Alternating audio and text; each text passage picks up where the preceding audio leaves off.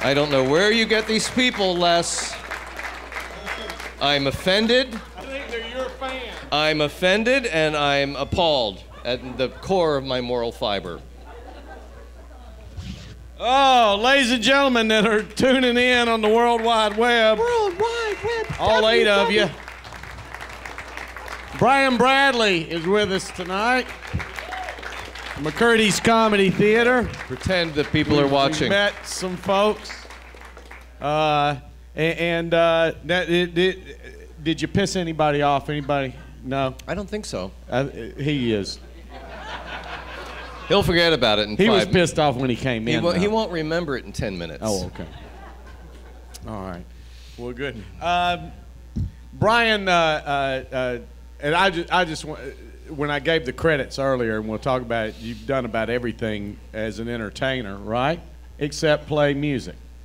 No, you've done that. Do you play a musical instrument? No. Okay. Where were you born? Really? Yes. Who cares? I think they do. A little community outside of Philadelphia called Upper Darby. Yeah, really? See, they care. Yeah. They care. They care. Because here's what I think. I think that when they watch you on stage, I think that they don't think that you would have come from Upper Darby, Pennsylvania. Well, I didn't, because when I was 3.5, we moved to Florida. Oh. So I'm like the rest of you guys, right? Grew up here, but not really from here. So I grew up in Florida. Well, if at 3.5, technically all Florida, really. Yeah, To I your have no home memory. I have no memory. I have one or two memories of that town. We lived in a place called Broomall. I remember cracking my head open, and I remember going to the hospital after I cracked my head open. Thank you. My brother pushed me down a hillside so that my head would hit a pipe. And he thought it was premeditated? It was. Absolutely. He's been a prick from day one. So you have how many brothers and sisters? I have one of each. One of each. Are they older or younger? They're both older. And the sister's the oldest? No, he is. He is. And your mom and dad, you had 2 parents. Yes. Most people do. No, well, One some of each. aren't raised by 2 parents. Father and a mother, yeah. Okay. And your father did what? This is sort of interesting. My dad was an illustrator before photography took over magazines, and he painted magazine covers through the 40s and 50s. Oh, wow. For a magazine called Chilton's Motor Age, and they were sort of Norman Rockwell looking. There was always a pretty girl with her stockings were ripped, and the mechanics are going, oh, they're biting their fingers. And he did that for over 15 years. And was he always an artist after that? Is that how he made his money? Yes. Photography took over the magazine business, and so he got a job painting rockets and generals and jets with Martin Marietta, and that moved us to Florida. Oh, okay. And then did your mom work or Nope. just raise the kids? And when you were growing up, now your dad was an artist. Was there anybody in your family that was an entertainer? Was there for you to become an entertainer, there wasn't anything in your upbringing that took you in that direction? Lucille Ball, Carol Burnett, Dick Van Dyke, Don Knotts, my heroes from TV. Right. But right? Yeah, absolutely. Didn't they teach you about comedy? Didn't they make you want to be funny? They were so brilliant. I watched those. Those were brilliant comedic performers, and there are very few left. Now sitcoms are populated by pretty people who don't know how to do comedy. This, with the 50s and the 60s, were filled with comedians like Sid Caesar and Imogene Coca and Carol Burnett, Lucy, comedians, people who knew it, Milton Berle, and they were really genuinely funny. They were characters. They weren't pretty people. Charlie Sheen, come on, he's not, or these pretty little people you see on Friends, they're not funny. They're just pretty people spewing lame jokes. Aren't they? Don't you think? Now when you like Friends. So no. And I agree to some extent. But they're not the characters that Don Knotts was, and yeah, okay. Because they didn't have to develop the same way.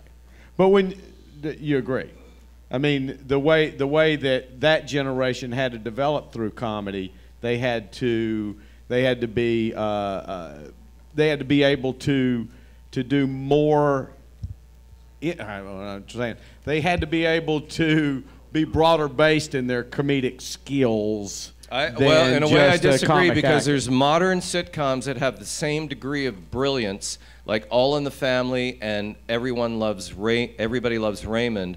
You have an ensemble of brilliant comedic actors. They're not pretty.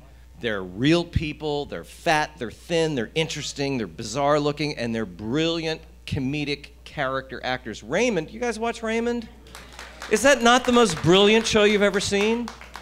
It's got this great developed backstory of all the characters, and it's not just, and they wear the same clothes. Friends, you never saw the same outfits. Right. You knew Lucy's fancy dress. Right. You know, Deborah's holiday sweater.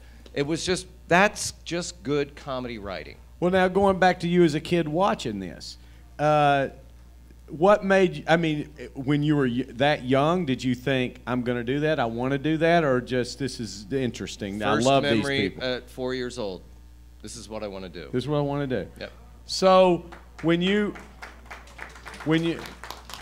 and we've had this theme come up several times with comedians in this interview, was that I found what I wanted to do and I did what I wanted to do, and I've always done what I wanted to do. And what I've gotten from the crowd so many times is, man, that's cool, because so many of us don't do what we want to do. But now you went to college where? Gainesville. Gainesville, University of Florida, and chomp.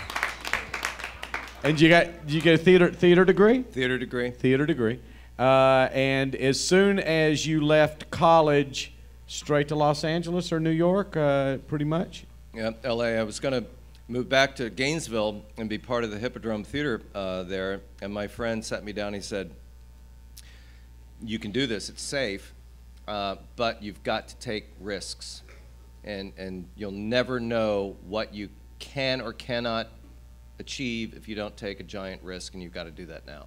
And the risk was to leave here and go to L.A. or New York. Yeah, L.A. seemed friendlier. Well, nicer weather, yeah. Right? Well, kind of backing up a little bit. Now, when you were a kid, when you were grammar school, junior high, high school, were you into performing then? Were you in plays? Did you, nope. Or were you into were you into sports? Did nope. you? No, nothing. I mentioned it earlier when I said no. I was back when I was a kid. They'd have two popular kids as captains of the team who would then pick teams, and remember that. And it got down to me, the mentally disabled kid, I'm not lying, and the kid with a hole in his heart. And the three of us would walk track together. Because I was never picked for a team. Wow. And I was totally healthy.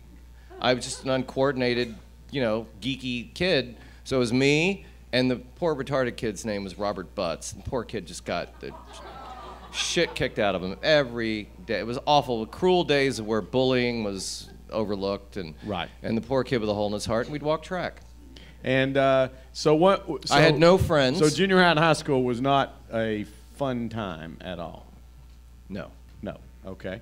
And so once you got to, you made a statement. This is what makes comedians. We're miserable, lonely people who have no friends. We're not the life of the party. We're not the class clown. So that's what creates a comic. You develop this insular life where you're not a part of anything, so you're the person who's looking in.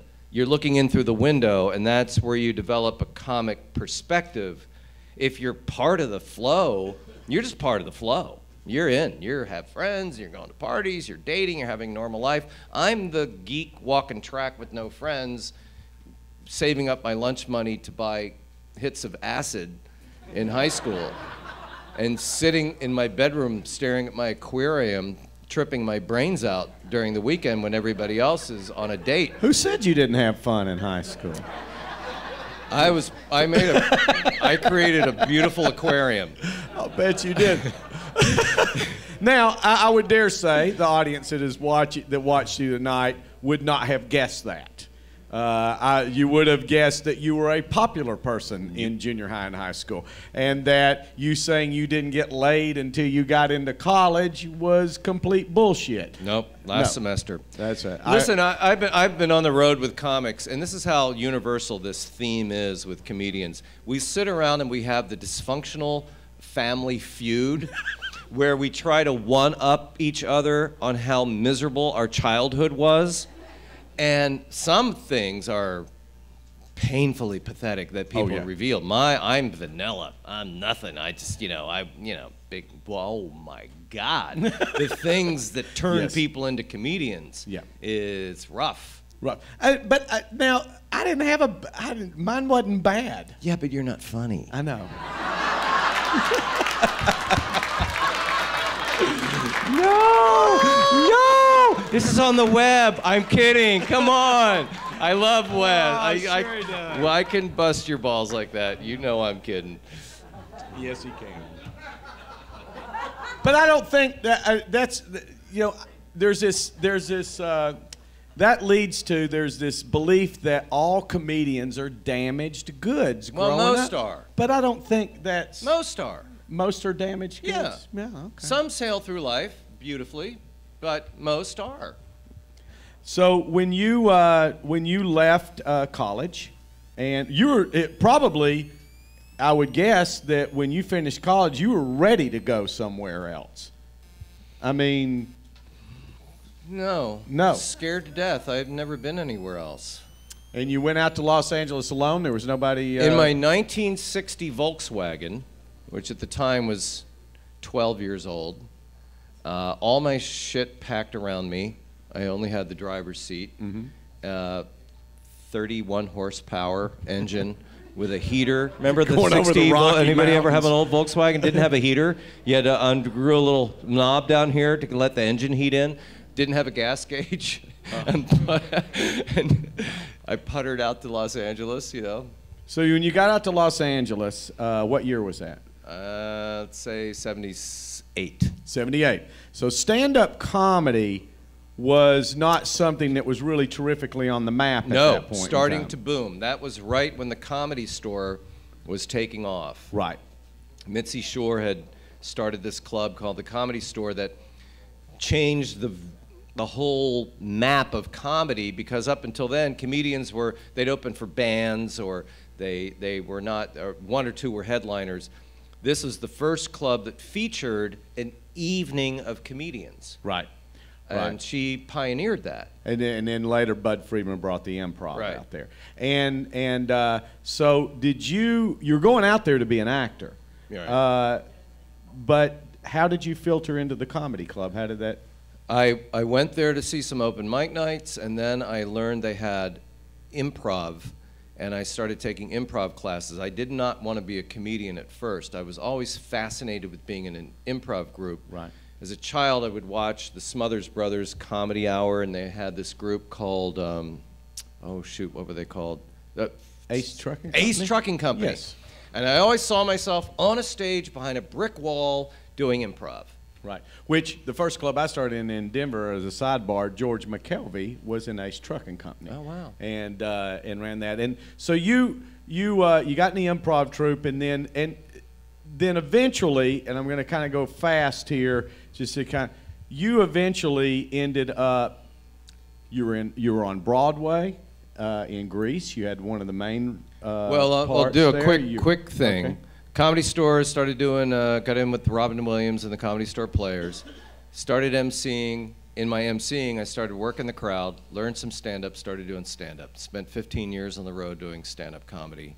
And then I was getting really burned out. When you're on the road for 42 weeks of the year by yourself, you get really burned out and you start to get bitter and angry, and it's awful. And then this opportunity came, and I got Grease, and I did Grease on Broadway for 4 years. Right. And then you've been on Seinfeld. I did a slew of sitcoms. I was the king of the callback. When you're an actor, you're always that close. Like, I was always me and the network's choice. Right. Or the producers love you, but they went with the guy with the red hair and the hunchback. Right. You know? Well, you're if I remember correctly, when Whose Line Is It Anyway came out. I got cast on that, and I was fired. Right. You were you and Ryan Stiles. I almost got Bruce Willis's part on Moonlighting. And so you're the guy who almost got the part all your life. I was up for Saturday Night Live, Down to the Wire twice. And there's a slew of people like me, you know? Right. And then I did pilots that they said, oh, this is going to go. You do a pilot, that's, you know, when they make a sample, and it aired, and they went, oh, this is great. Right. It's heartbreaking. Well, you know, I know, you know Drew Hastings, right? Or do you not know Drew I know Hastings? the name. Okay. And he was the same way in that probably did 8, 9 pilots that were all should have gone. Yeah. And finally, you get fatigue. You just finally like, this is insane, and now he's the mayor of some little town in Ohio. But was there a point where you just said, you know what? Because here's the deal. Enough. There was a point one night when and this sounds like sour grapes, but it's real. I was standing there at the Improv, and I saw there was like Bill Maher had a table, Jerry Seinfeld had a table, somebody else had a table, and then you see their inner circle, and then you see the outer circle, and then you see the outer circle wanting to get into that outer circle. And I sat there looking at these people, that Hollywood thing of like, all these people would stab that guy in the back to be in that chair so he could be sitting next to Jerry so that Jerry might like him. And I went, this Hollywood bullshit, how gratifying is it? Why? I'm only in it, I was being a whore. Right. There was a bit of me that wanted fame and money because they pay you so much money. Right. And then I went, do I really want to be in this Shark Tank of backstabbing ass kissers to get a really poorly written sitcom? And where's the value in that? Well, so it sort of like went, beep, I'm happier on stage. Absolutely. And doing what you want to do. Absolutely. And we've talked about this, is the reason my wife Pam and I are here in Sarasota, because we looked at that before we went. And we knew all the people that were out there that had been through what you had been through and all that stuff, and we went, you know, why go out there unless that's what you really want? It's awful. And you know, in my years at the Comedy Store, you know, you hang around with guys in the parking lot, and the next week one of them is really famous. You know, guys I hung out with that we come to my apartment, we'd hang out with, and not to drop names, but to give you an example, like Andrew Dice Clay and Jim Carrey and Andy Garcia and Sam Kinison and then Damon Wayans, and then bam, bam, bam. And the only one who has any semblance of, oh, this is on the web, I shouldn't say this. Well, most of them are very unhappy. Right. Or dead. Mm-hmm. And that was something that I think is true. And I think a lot of people maybe out there even know there's a lot of people that are super successful. They have all the money they need, and they're not happy any day they get up. Working on Broadway, I worked with so many famous people, and they're just so like, oh, when's it stop? When can I have a life? You know, protect me when we go to this restaurant. And they're miserable. And so let me get this right. When you left Los Angeles, there was kind of an impetus for that in that your dad was ill at the time. No, that's after Greece. Was that after Greece? Yeah. Then you came here to help take care of your dad. Right. And that brought you back to Florida, and you've stayed. Correct? Yep. Yes. And now at this point, I'm 57. How old are you? 58. 58. Thinking about the next 10, 15, 20 years. I mean, you know, because people think, I mean, you know, people just have jobs and, you know, whatever, have an exit strategy. There's a I'm going to get to this point and I'm going to retire and do this, or I'm going to change and do this. We love what we do. Is there a thought to how that next 10 years, 15 years would manifest itself as to what you do? I mean, you can do so many things. Well, we all have thoughts, but we don't know. I didn't know, like I had this 8-year gig at Disney doing improv, and it was this dream job with health care and benefits and vacation time, and all we did was go on stage and play. Right. And then it ended. They just closed it. We thought it would go on forever. They just said it's done. Right. And then I spent 3 years walking around going, what the hell? And a friend called me up and said, you should be doing cruise ships. I went, oh, I should have had a V8. I forgot that option existed. Because the club scene, as you know, is really tenuous. Yes. And so now I'm doing cruise ships. And grateful as hell to be working. And then after cruise ships, I might do retirement communities. I thought the same thing. I've done retirement communities. They're awesome audiences. They're the best because the generation of senior citizens now were hippies in the 60s. These are really cool old people. Absolutely. And they've got boner drugs. Yes. And they're screwing like rabbits. Yes. I did a gig at the Villages, and they had a syphilis outbreak. They have. The Villages has the highest rate of STDs in the state. Fucking like bunnies. Oh man, it is. Chasing it's a swingers each other down. club. Come here, Ethel. I'm gonna crack your hip. I know. It's amazing, but they're hip and they're funny and they get it. They're awesome, and we're going to be there. Yes.